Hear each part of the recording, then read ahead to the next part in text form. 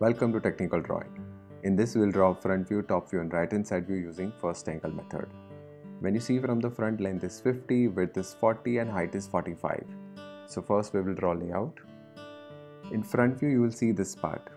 See, we are drawing orthographic, which is a very important topic in technical drawing and engineering drawing. See this rectangle, and this part we can't see, that is dotted. That we will draw. First we'll start with front view. We'll go up by height 18. We'll go inside by 20. This is 10. Then we'll go down. We'll go up. This is 20. So we are done with this part. Now we'll draw this behind part, which is dotted.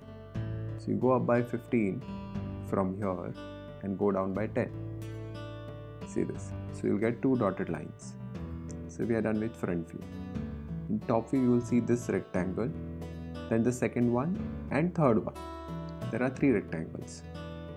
Then you'll see this part as well as this triangle. So we need to draw this in top view. So we'll project this. First this point is here.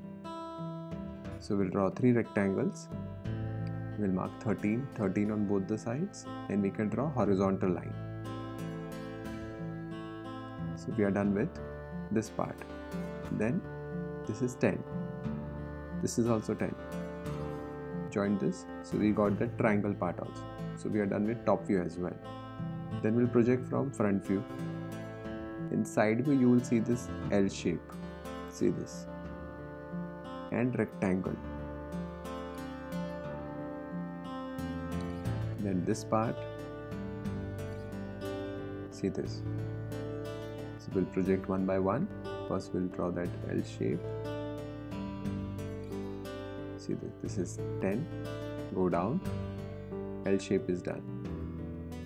Then we'll project from front view those two dotted lines. 13. Then go down by 10. Again 13. Go down straight. So you'll get the required side view. Then we'll do the dimensioning and labeling. Thank you.